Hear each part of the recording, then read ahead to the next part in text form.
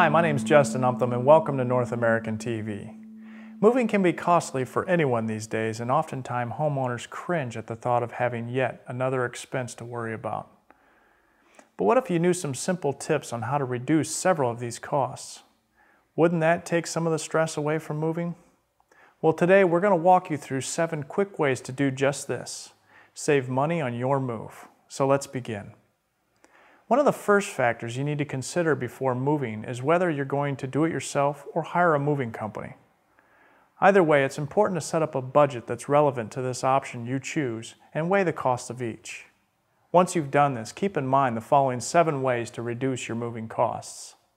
Number 1, plan to move during the industry's off-season. One of the busiest times of year for moving companies is during the summer, on holidays, and on weekends. If you want to save yourself some extra costs that companies charge during these busy times, it's best to plan your move during the spring or fall time. Also, if possible, have the company move you during the week instead of on the weekend. Oftentimes, rates are higher on the weekends than during the week.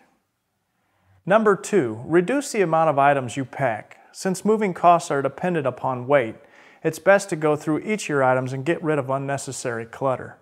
The best way to do this is to think of the items you haven't worn in over a year, then hold a garage sale or offer some of them to your friends. Number 3, be flexible with the movers on your pickup and delivery dates. Working with the company's time frame instead of just on your own can oftentimes earn you a discount. If possible, give the movers 3 to 5 days to deliver your items and 3 to 5 days to pick them up. Number 4, do your own packing.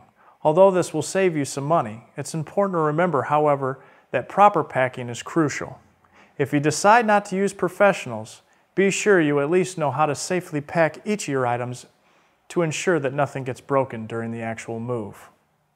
Number 5, be sure your new home is ready to be moved into on the day of your move. Without ensuring this, you could face a storage and transit fee if the moving company needs to store your items before they're able to be placed into your new home. This fee may also result if you're unable to pay the agreed upon amount for your move at the agreed upon time. Number 6, keep all of your receipts. When tax time comes, you'll be able to deduct some allowable expenses off your income taxes. If you're unsure whether you qualify for these deductions or need tax forms for moving expenses, visit the IRS website or consult your local accountant. Number 7, ask about the cost associated with moving heavier and bulky items. Items such as boats, recreational vehicles, washing machines, dryers, etc. will cost you extra to move. If you want to avoid these charges, look into the cost of renting a trailer to move these items yourself. Now that you know 7 easy ways to save costs on your move, it's time for you to put them to use. So get out there and start saving yourself some money.